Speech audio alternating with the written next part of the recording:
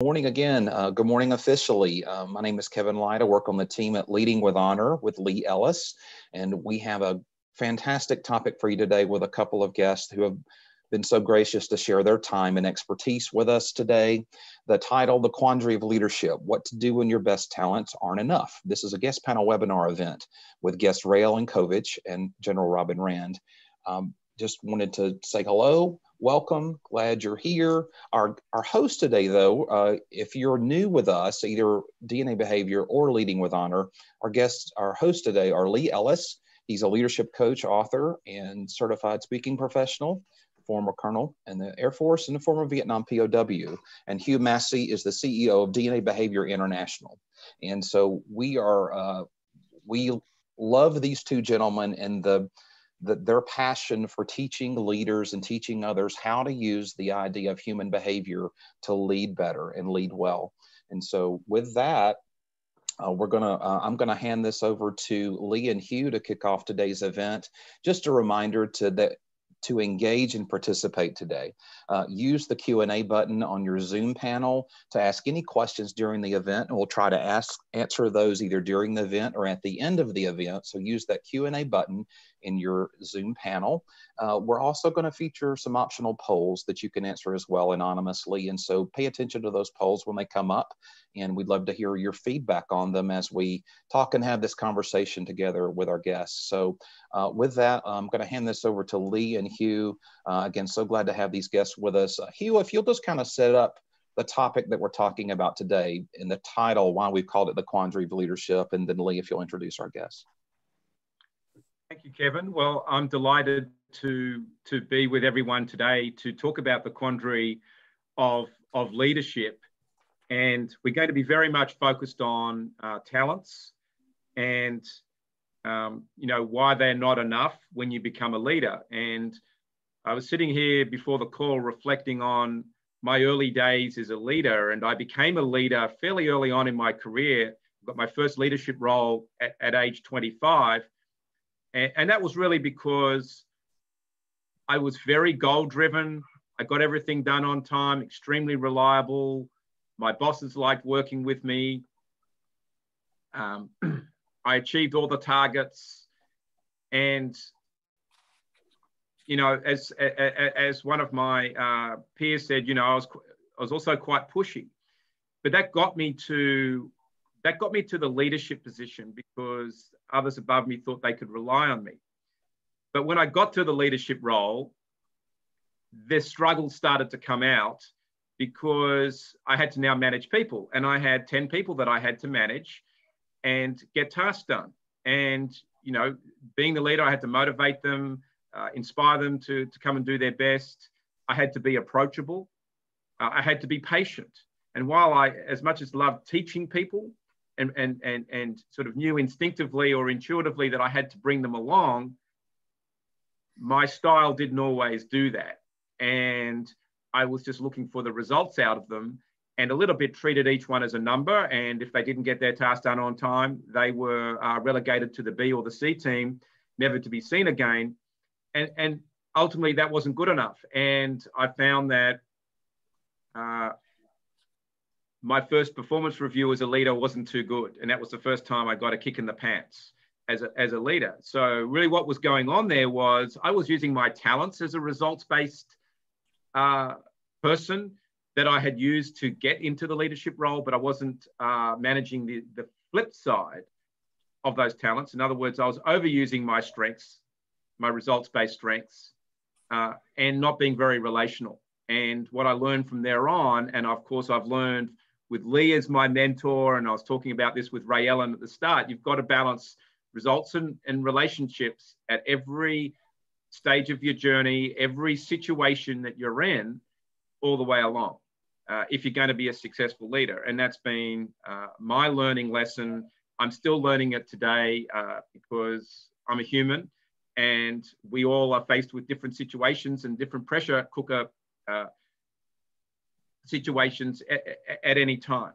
So we're going to dive into that a lot today with General Rand and Raellyn Kovich, who Lee will introduce in a minute. to really see how talents aren't enough, and that you have to balance out your results and relationship side, depending on which is dominant for you. What I want to do is leave you with a quote from Churchill that is very poignant in this. And this came from his biography written by Piers Brendan. And it says, Churchill rose to this challenge with incomparable vigor and self-confidence. These characteristics were precisely the ones to which he owed both his failures and his successes as First Lord. So that's when he was in his younger days. For as Admiral Bacon said, Churchill's vices were simply his virtues in exaggerated form. Dash became rashness, assurance became cocksureness. Churchill's overflowing energy was difficult to harness. His overwhelming faith in himself closed his mind to the opinions of others. And so that really plays into the point that I was making, that your strengths, while they might get you to a certain place, if overplayed, become a struggle. If you don't pay attention to them, they become a weakness. And that's what we will dwell in today in the Quandary of Leadership. So over to you, Lee, to take us forward. Thank you, Hugh. You know, I learned in Air Force ROTC that leaders had to do three things. One, to have character and integrity. Two, they had to accomplish the mission. And three, they had to take care of the people. And believe it or not, in the military, mission and people is still, and character first, mission and people is still the struggle that we all have. Now, this subject that we're talking about today is so critical that Raellyn and I basically make a living coaching leaders and helping leadership teams get a handle around this and gain the self-awareness so they can balance mission and people, relationship and results, because it comes down to it. It's the biggest challenge for every person who wants to grow as a leader. Well, speaking of people who've grown as a leader, General Robin Rand and I go back about 8 years now. When I met him, he was commander of 12th Air Force out in Tucson, Arizona. And as I got to know him and have watched him, he's the most amazing leader I've ever seen, because he can adapt to whatever it takes. He's going to have that situational awareness, the self-awareness, and then able to manage the situation and manage himself to be a great leader. And, you know, as a four-star general, there are not many four-star generals. He's worked his way all the way up. But I was at his retirement. 2 hours and 38 minutes with one person after another coming up on the stage at the Air Force Academy, 1,000 people in the audience in Arnold Hall there, but one after the other. These were widows from the war, sergeants, other generals, classmates came up and sang the praises of this man and told how wonderful he had been to them and what a great job he had been as a friend, as a leader, as a boss. And he had made so much of an impact on so many people. I walked out of that audience after 2 hours and 38 minutes. We finally got a break. And I said, I've never seen anything like that. This man, who's obviously commanded Global Strike Command, which is the old Strategic Air Command, Air Education Training Command, and then the tactical fighter pilot in the F-16 and commander of the Weapons Center out at Ellis Air Force Base. How did he do all that? How did he do it? So we're honored to have you with us, General Rand. And so I want to start out by asking you how you got started in leadership, and did you have any good or bad experiences that really influenced you early on? Well, thank you, Lee. First, I do want to thank you for this opportunity. You and Hugh, thanks a lot. I appreciate it. You have had a profound impact on my life. And certainly, I took the time later in my life to read your wonderful book, Leading with Honor, and it really opened my eyes. And they said, don't make an endorsement, but I've shared that book with literally hundreds of up and coming leaders because it's such a phenomenal story. You tell a story, but then you pull out what are the lessons there? How can we persevere through our tough times? I would just tell you that there's two ways to learn. One of them is through hard knocks. You learn through life experiences, and certainly as a leader, I've learned a lot of lessons through my failures and shortcomings. There's probably a more efficient way to learn, and that is through the transfer of knowledge. And that is what we're doing today. I think sharing lessons and experiences, and I commend all the people that are on today because you desire to be a better leader. And I think that's fundamentally important. I basically believe that leadership can be taught. There are people who are inclined to have natural skills that make them disposed to be, in some cases, good leaders. They can communicate their looks, their athletic abilities, but the bottom line is leadership can be taught. And if you don't believe that, we're probably spinning our wheels, okay? So leadership can be taught. And I really, really encourage type of engagements like this. I wish I had engaged in these things much earlier in my life. I really, really do. So to your question, Lee, I was very blessed early on.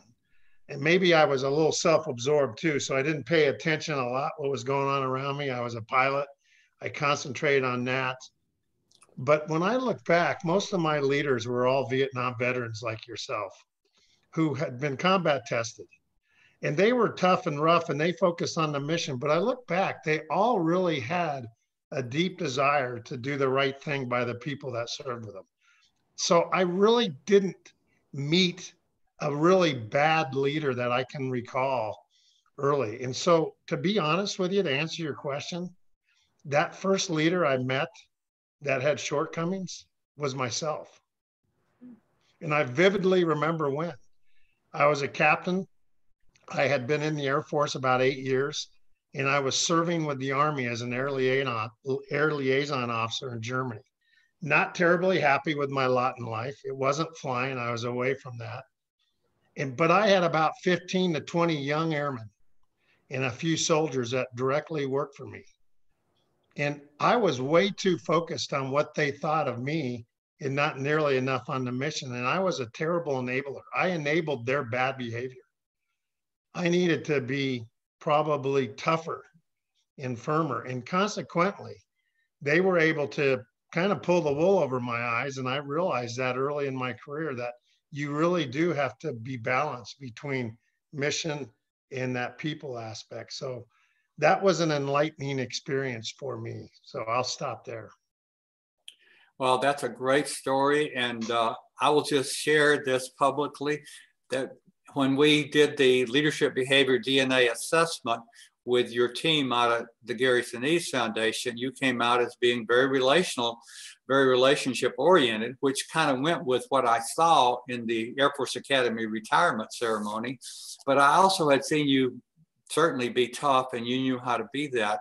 And now you're sharing with us that you started to learn that, somewhere in your late 20s, approaching 30 years old, that through experience, you learned that, and you had learned you had to be tougher at times and toughen up. That's right. Powerful. That's exactly right. So let me just say that 40% of the population is born more relational, those talents for relationship, to be the good friend kind of guy, and 40% are born more results, mission focused, and a little bit more like Hugh and I were talking about earlier today. And our next guest is going to talk about what that was like to be born more results oriented. So Raellyn Kovich coming in.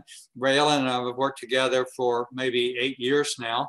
I met her 15 or more years ago when she was on the executive team at a company here in Atlanta. And she's been out and now is a certified coach and a wonderful coach. And I brought her in to coach 2 CEOs. So she knows this business well, but she's a very results oriented person by her natural talents. She's pretty much an opposite to you, General Rand. So Raellyn, come on in and tell us a little bit about your story and what you learned early on. Great. Thank you so much, Lee and Hugh, for inviting me to be here. And like General Rand, I want to thank you for the opportunity and share that, Lee, you have been a great leadership mentor to me, colleague and friend. And I have learned so much from you and grown over the years.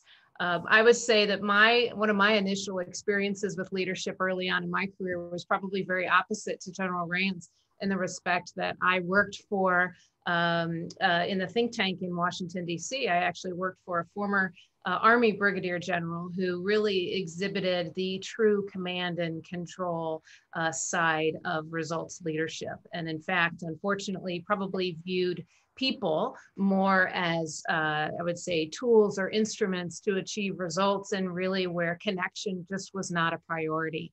And so unfortunately, I probably related a bit to that and sort of went behind that and said, let's go and let's achieve the mission. And the result out of that for me was I learned that failure was not an option. And I learned that this was all focused on achieving results and achieving whatever was necessary. And we'll just knock down whatever's in front of us in order to make sure that we achieve that mission.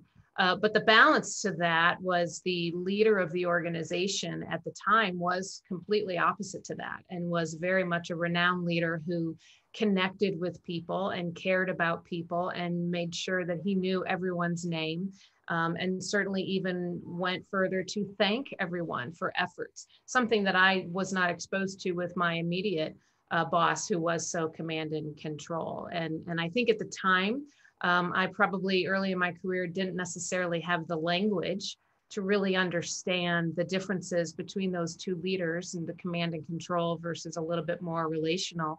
But certainly, I think, filed that away and knew that the importance of what now I utilize with leaders that I work with is really understanding emotional intelligence and understanding how we're showing up and the impact of our behaviors and the impact of that on others is so hugely important. But I learned from that command and control leader that I didn't necessarily enjoy working for that type of a person. And so my biggest takeaway was, while I could relate to a lot of that, it would present a struggle for me later on. And it was probably quite some time later where I had to learn how to adapt to that. But we can get into some more of that. Hey, Lee, can I say something? Yes, sir. Along those lines, and Raellyn, thank you for that story. What I hope the big takeaway, though, is it shouldn't be a dilemma. You can be both. For sure. You can be mission focused and people oriented. And that's the takeaway. And I'm with you, Lee. My mantra in the Air Force my last 15, 20 years was mission, airmen, families. It's not a contrast. You can be both. And to Raellyn's point, what people want is they want to know they matter. They want to know what they're doing is important. It's part of something bigger than themselves. And that's where a leader has to come in. And you've got to find a way to be able to connect those dots with your folks. And that's the big key. I think, we don't have to be one or the other, but you have to be balanced. And I'll just share it now. What I've learned through doing things like the LB DNA, which I'm so grateful I did, is you learn about your natural traits, who you are really deep down. But what I've learned from that is that you have to be, as a leader, to be effective, you have to be less of who you are and more of who you aren't when you're dealing with your people. You have to be vulnerable, and you have to try to be less of who you are and more of what you are. And I think if you concentrate on that, you can be both mission oriented and people focused. Thank you. That is powerful to hear that. And I remember that statement you made there last December the 19th about the one you just made about less of who you are and more of who you aren't. And I'd never heard it spoken quite like that. And it was exactly the kind of thing we actually try to teach in our coaching of leaders. I think about some of the clients that I've had who were wonderful people, but they were just focused on who they were. And some task-oriented people that I actually gave them a task of getting to know their people. I gave them a spreadsheet with their people's names across the top and what they needed to get to know about them and be able to affirm them down the left side, and they had to actually check it off. So we used their results task focus to actually help them grow and act their way into a new way of feeling. Hugh, what's your thoughts on this and as we go forward here? I agree with what General Rand said. I was reflecting on it in a way. When I know nowadays people, when they see my profile, they're actually surprised by it because they don't realize quite how extreme it is, on the results side, because I've learned to step more into the relationship side of the world when I have to, and all the hard-edged results components of my style don't always show up in every setting, because I've learned to adapt it, you know, and that's through luckily working with you a lot, Lee, and you know, and having the rough edges knocked off. But I also know that there are days when that hard edge profile style needs to show up as well. And I think that, you know, what we're talking about here is really is managing that balance all the time, and knowing the settings, when to adapt, not to adapt. But at the same time, as a leader, I think sometimes you've got to be the person out front, and sometimes that means having the courage to make the tough decision. But with your team, you've got to be nurturing them and bringing them along and making them feel comfortable, even though you're taking the hits. And that's not always easy. Yeah, exactly. You know, one of the things that I find myself sometimes in situations is procrastinating on doing one of those things that's not so easy for me to do. So I just thought maybe we'll start back with Raellyn and come back around to General Rand.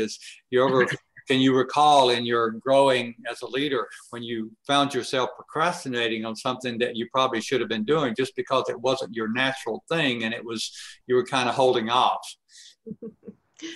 That's a great question. Well, you know, I'm a big believer that that self-awareness piece is a journey.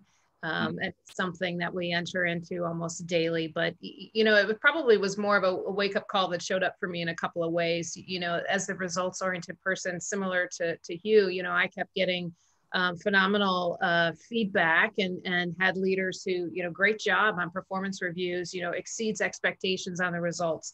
I call it the what, you know, what I achieved was always excellent, but the how I achieved that was where some of that struggle would show up. And as a results-oriented person, my natural style is to be somewhat more introverted.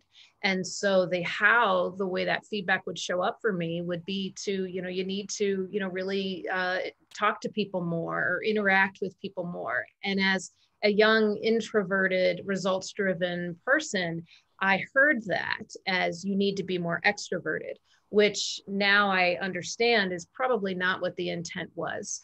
But of course I shied away from that because extroversion was not a natural side or a natural talent for me. And so I guess that's a big piece of that procrastination. You know, I can think back to when my company relocated me to Atlanta, and it was a Monday morning and I was leading a team meeting around the table, and I had a jam-packed agenda and very focused, and we only had a short amount of time and we had a lot to get through. And so launched right into that agenda and had a very successful meeting and thought, this is great. Went back to my office and no worries. And I had an executive colleague come by and share a piece of feedback and said, you know, I understand that you just recently moved to Atlanta, but something you need to be aware of is down here in the South, we actually take time to say, good morning, how was your weekend on a Monday? And I thought that was really interesting. Certainly at the time, I didn't necessarily need to relate to people to me, right? Just have people talk to me about my weekend. It was fine to jump into the agenda. But to learn to say, you know, that's important. People need that connection. And that is just as much a vital piece of the agenda to connect and relate to others and set the tone for that meeting as it was to jump in. So it took me some time to get more comfortable, to step into that relational side and recognize that it wasn't necessarily about being super extroverted, but rather it was to show that I cared and that people mattered and that I wanted to step in to make that connection, because underneath that, what was always perceived as a very tough exterior was a very warm heart that genuinely always did care for people. And so the procrastination was to recognize that I needed to make sure that the present inside the wrapping paper actually matched, and that to step into that and show that connection and show the care first allowed people to then listen and hear what was necessary to move forward on the agenda and the achievement of the results. Great explanation, and thank you for sharing that. General Rand, do you have any comment? You're on mute. You're on mute. The short answer is yes, I've procrastinated. Let me give you some feedback on that or background. I've never procrastinated on mission issues. When there's been shortfalls and problems and challenges with the mission, very easy for me to charge forward. On people related issues, because of that natural instinct I have, and I've procrastinated. And what I realize is that a problem is not like good wine. It doesn't age with time. It doesn't go away. And I have, at most levels of command, to include the current job I'm in, I have been slow to pull the trigger, probably past the point of when I should. I would tell you though, temper that. Thoughtful, deliberate is important as a leader, but sometimes avoiding the problem isn't going to make it go away. So yes, I have. And here's what I learned from that. The danger in doing that, the real danger, is one, your subordinates will lose confidence in you because they'll see that you're not owning your responsibility. But more importantly, or equally important, is you're going to make your boss do your job for you. And you never want to do that. Right. You never want to have your boss. And where I learned that was as a young lieutenant colonel, squadron commander, had about 300 people in my command. I had a personnel issue. It was a sensitive one. It was a hard decision. And my 06 colonel boss told me, dude, you better do the right thing here. If you don't, I will. And if you don't, there will be repercussions for you not doing your job. And I go, wow, don't make your boss do my job. Wow, that is great. Thank you. You guys have really shared some wonderful insights today that really capture so much of what we're talking about here today. That self-awareness and that being able to learn to adapt away from our natural behavior, or not away from it, but into our unnatural behavior to do the appropriate thing for the situation, for the good of all. We're not hurting anybody when we hold people accountable. We're actually helping everybody. I fired a guy who was a flight commander when I was a squadron commander. I fired a guy who was a good friend of mine. My wife and his wife were good friends, but I had to fire him. And I told him, I said, look, this is not all your fault. Part of it is my responsibility. That's not the right job for you. Your talents are not being a flight commander. You're more of a staff guy. And I made him a staff guy and he did great. But I said, it's not going to work for either one of us if you stay here. So, having the wisdom, and I think both of y'all have indicated that the need to think it through and make sure you're making a wise decision, which regardless of which way you're going tough, going toward the sick or toward the carrot, and being able to engage with people and to share with them and show your caring. Either way, it does need to be wisely done. And so having some thought into it. Thank you. Hugh, comment. Yeah, I think Lee, you can, this is an interesting discussion because I think for me as a results person, the natural instinct is to make quick decisions.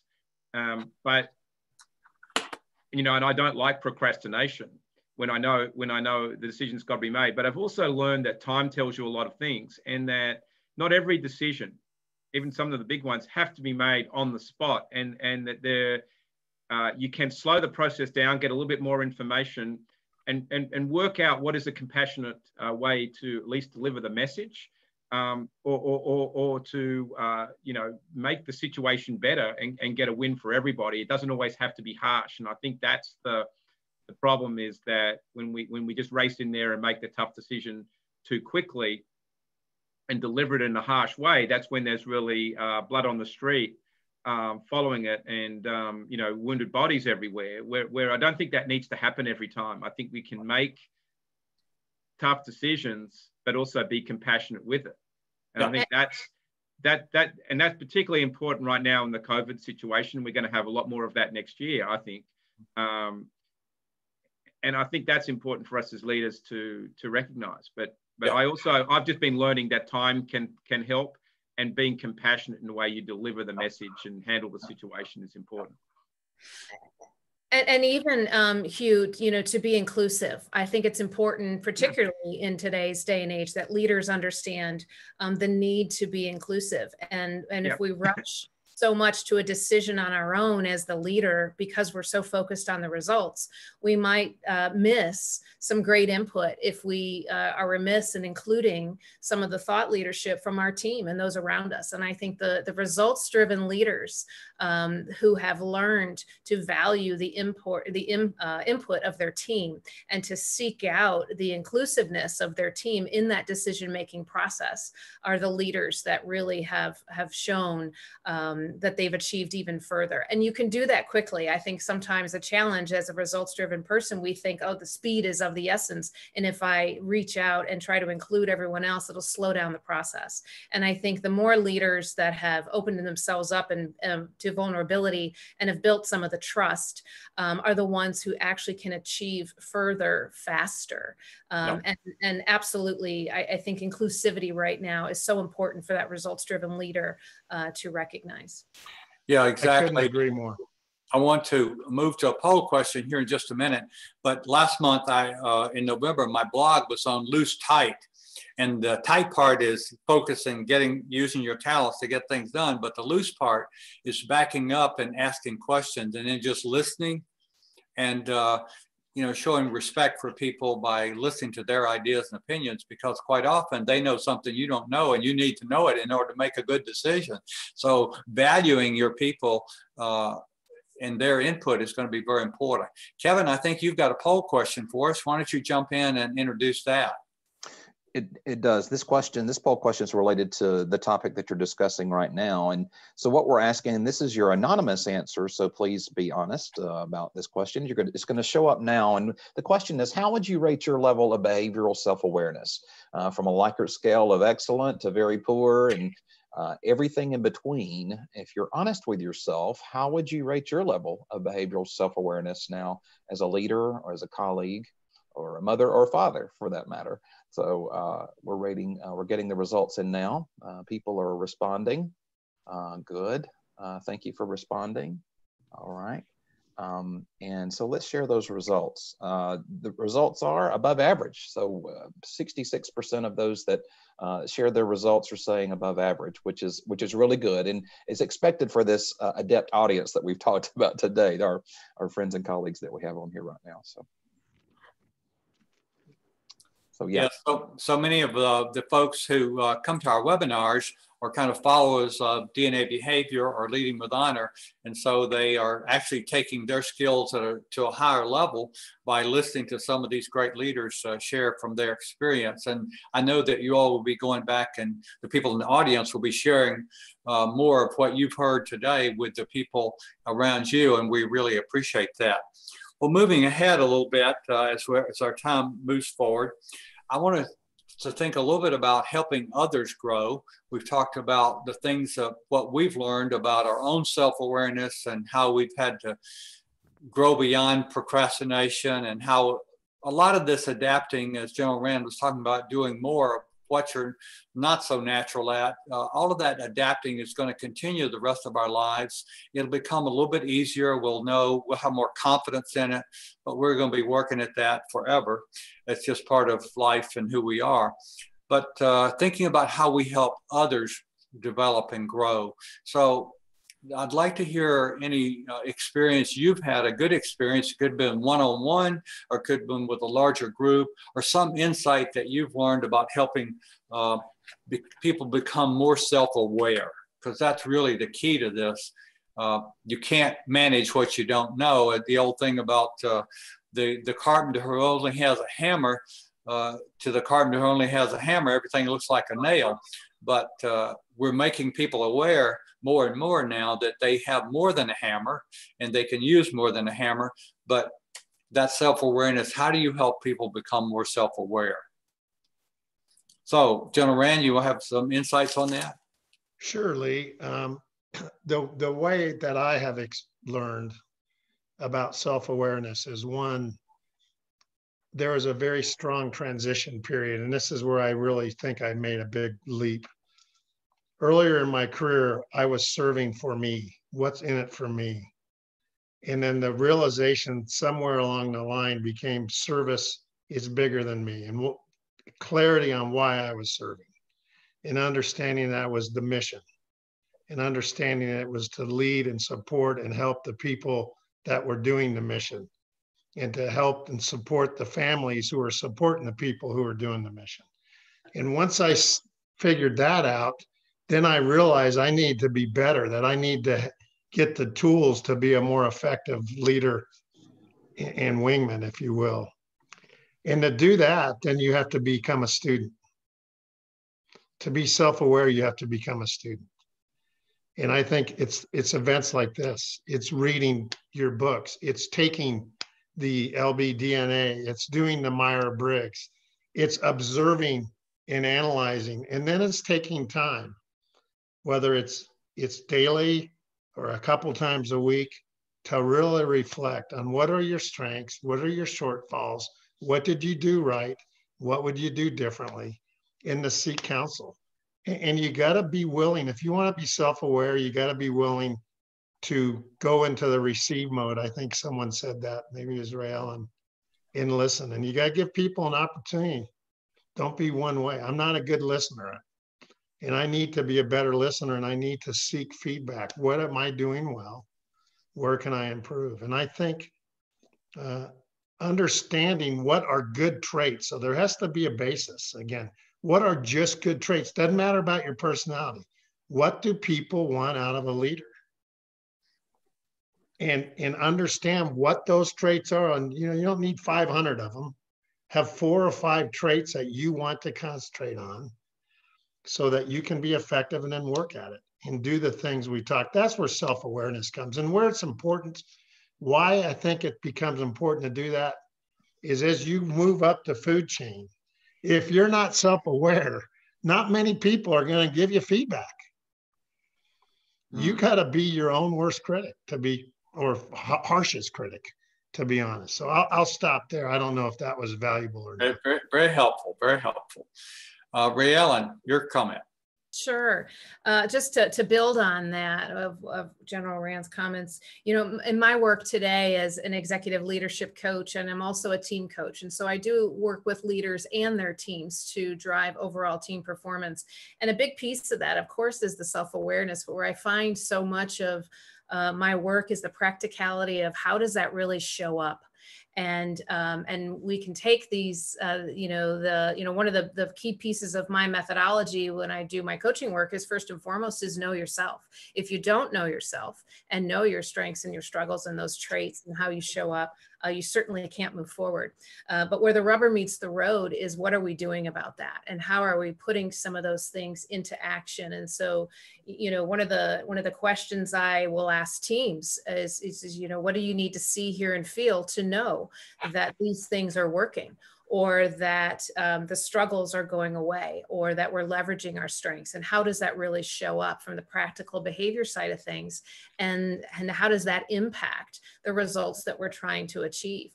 A great exercise that I use with leaders and teams relates to emotional intelligence. And certainly for those results-driven leaders who are all about, like I was, don't really want to take the time to make that connection, or really take the time to meet with people because we're so focused on the results. But, first and foremost, when you think about the best leader or the greatest leader that you've had, describe that person.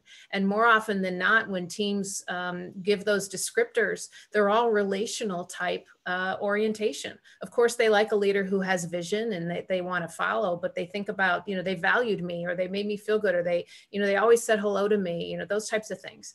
And the impact of that behavior from a leader, how did that make you feel? And that second column of how you felt with that leader was about building trust. And the impact of when you felt that way, because that leader's behavior showed up the way they did, what did that cause you to do? And that third column is all about the results. And the leader who perhaps doesn't recognize and take action with that self-awareness, that's where they fail, is in that results column. And more often than not, that's what we're all after as leaders, is about those results. So I do a lot of work with leaders, helping them not only have that self-awareness, but take that self-awareness into that next step and understand the impact of that. If you're hugely results oriented, sometimes the intensity shows up so huge and such like a wave that really you just annihilate people, and people are struggling. Even though they want to achieve those results for you, they're not really sure how to go about doing that.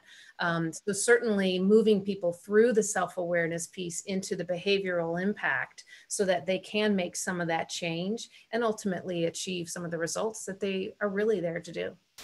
Good, good. Thank you. Hugh, do you have a comment? Yeah, what I'd like to add to what General Rand said and what Raellyn said is, I think people have to put themselves in the place of actually being coachable. And that means being open to feedback, and you've got to be vulnerable out there to take it, to receive the feedback. You know, I've had to learn, you know, myself with, you know, all through my career but Lee has also taught me that I have to, you know, be open and willing to accept the feedback, which means being vulnerable. And normally that, I think, is also being prepared to share something of who you are, and that you might have a struggle with something and that you need help, and that not everything, even if you are a great leader or a very successful person, is always working all the time, and being prepared to share that's important. But I think there's also another part that I've learned in the past year or so, and that is you've got to have the motivation. So you've got to have the motivation to want to change and to want to develop. So we can talk about self-awareness till the cows come home, but also you've got to have the motivation to want to develop. And where I've, you know, what I've found is good for people to think about is, what is their identity? How are you going to show up? How are you going to be seen? And there's a great book by Bill Wursmer on this, The Power of Identity. And I think that when you see for yourself who you want to be and who you aspire to be, that will motivate you to make those changes that you need to make. Then you will move from self-awareness to highly evolved, because you want to be that person who's operating at that higher level, and that's how you're going to show up in the world. And so I think that's also part of it is, so, you know, when I've been working with people now, we talk a lot about talent, but identity is important to getting that change, of course, your purpose, and then being able to live a life of significance and put yourself in that place, and that'll bring along the changes. I know General Rand's got something to say about that. Well, no, I agreed with what Hugh said totally. I was chuckling. I did the forward for Bill's second book, so he really captures a lot of the things that you mentioned. It's the second best book out there to read, other than Leadership Behavior DNA. I guess I would say, you know, in the Air Force, what they evolved to was what was called 360 feedback. And all senior leaders received feedback annually from their subordinates. So you were going to get feedback whether you like it or not. The only caution I have to all of you out there is, you are who you are, though. And I do think self-awareness is important, but don't go chasing down that bunny trail trying to be all things to all people. You know, you have to make tough decisions. You have to do the right thing. Let right be your guide. And some people are going to judge you because they didn't get what they wanted, or it wasn't the outcome they desired. Don't be looking over your shoulder. But if you live by this mantra, treat people with dignity and respect, you'll come out in the long run in good way. But Hugh, I couldn't agree more.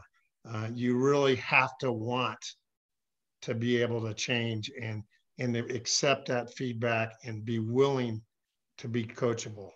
And again, it gets harder because you become insulated the higher you move up. So thanks for sharing those thoughts with me. Yes, sir. Thank you. And I wanted to say a couple of things, and we're going to close out. Raellyn's got another webinar she's leading at the top of the hour, or going to be part of, and we all have many things to do today. I wanted to just mention the word courage, because when you think about being vulnerable, you know, there are people that say, well, I am who I am, and that's just the way I am, and I ain't changing. The reason they're not is two things. One is they don't really focus toward their identity of who they really want to be and see that as a motivation. And number two, though, a lot of times it's just plain old courage. They're afraid to actually face the mirror of themselves and say, I really do need to grow. So I'm glad to have that 360 feedback. Raellyn and I use that in the corporate world also. So courage is always going to be essential as a leader. If you don't have courage, you will not be able to do the things we've been talking about. And the final thing I wanted to say was this is how I do what you guys were talking about. I do a video replay when I come out of an engagement with a person or a situation. My situational awareness, I critique it afterwards. I do a video replay. I just say, how did that go? What did I do well? What could I, just like a debrief in the Air Force, when we go fly, we come back and we debrief. What went well? What could have been done better? Just that same replay, debrief, and what can I learn for next time, and coach myself on that for next time. It's not easy. It's hard, but sometimes it's light, sometimes it's heavy, but I think we all have to learn to do that. And that's how we grow to be better people, but also better leaders. So as we close out today, I want to thank you all again for joining us today. This has been a fabulous day for us to have General Rand and Raellyn with us. It's been so wonderful. Thank you all so much for joining us. Kevin reminded me that we have a freebie today, a gift for all of you who have joined us in the webinar, and that is a download of the first 4 chapters of this new book, Leadership Behavior DNA, Discovering Natural Talents and Managing Differences, which goes into a lot of depth about natural talents. We look at all of the 8 factors, the 16 traits, and which ones the strengths, the struggles, and how to relate to them, very much in depth. So you can download that for free, but you will have to go, we won't send it automatically. You'll have to go to the link that Kevin's going to post to do that. Again, thank you, General Rand. Thank you, Raellyn. And Kevin is bringing that up now so you can see where to get to that. And as we close out, Kevin, do we have time, or do we want to take any questions, or is that it? We can take one question if you'd like. One question, okay. Yeah, there are some being posted here. The question that we had earlier was about, do you have any advice for a leader who lacks confidence in their own abilities as a leader? This is from Leonard Gasperi. And he says, my biggest struggle is feeling like I'm not good enough or smart enough, but I have to lead. Well, I have one comment, and then I'll let General Rand sum it up. But I know that we all have lies that we believe about ourselves. And what we have to learn to do is to believe the people who believe in us and who tell us things about ourselves that we kind of doubt. And this has been a lifelong process for me. And that's why people who've been mentors or friends who've spoken into my life, who've helped me to get free from lies that were holding me back. And so people like General Rand has been giving me freedom from those lies over the last 8 years, as he's told me what a good guy I am and things that I've done well that he appreciates in my book or whatever. And that's empowered me to step out stronger. So I think you just have to undo yourself, unhitch yourself, break free from the shackles of the lies that are holding you back, because you probably have a whole lot more potential than you think you do if you're worried about that. General Rand? Was that Leonard who asked that? Yes. My comment to Leonard would be, you're a leader I want to follow. I can sense that question. You have great humility, and that you feel that way. You're very coachable and teachable. And I'd rather follow someone like that than someone who thinks they have all the answers and know what they're doing. So you're not giving yourself enough credit, and I'd happily talk to you. I could give you a long list of my failures through the 40 years that I served in the Air Force. The failures far exceed my accomplishments, okay? And you keep your attitude, you're probably a lot better than you think. So hang in there, my friend. Yeah, I was going to back up that comment from General Rand in a different way. But Leonard, I would just keep yourself in the place of asking your team questions, and they will go and work out the answers. You don't have to be the smartest or the sharpest tool in the shed on every issue, but you can hold your power which will give you the confidence by asking questions in a nice but incisive way. They'll come back with the answers. Everybody will feel empowered. And I think, as Raellyn was saying before, you've included everybody then to make the decision, and you'll find that you'll have a lot of confidence from that. I think that's a great way to wind it up today. This has been such a wonderful session. I'm just thrilled with the insights, and you know, this is like a pot of gold. You guys, Raellyn and General Rand, you brought us a pot of gold today, and we're going to give it away for free. And I was sitting here thinking, man, this is the way we make our living, and we're just giving it all away for free. And I'm so happy to be able to do that, because I love to help people grow and develop. That's my mission in life. That's what I'm about. And I know Raellyn and Hugh are that way too, and General Rand, and we all are that way. So we're happy to give that. And there's just so much wisdom here. Kevin, I'll let you wrap it up. Yeah, thank you so much, audience, for attending today. You will receive an on-demand recording of this event that you can share with as many people as you wish. So thank you again, and thank you for spending time with us. Thank you, guests, for attending with us today. We appreciate it so much. Everyone have a great day. Thank you. Thank you. Bye-bye. Bye. Thank you, everyone. I enjoyed this very much. Thank you. Thank you. Thank you, sir.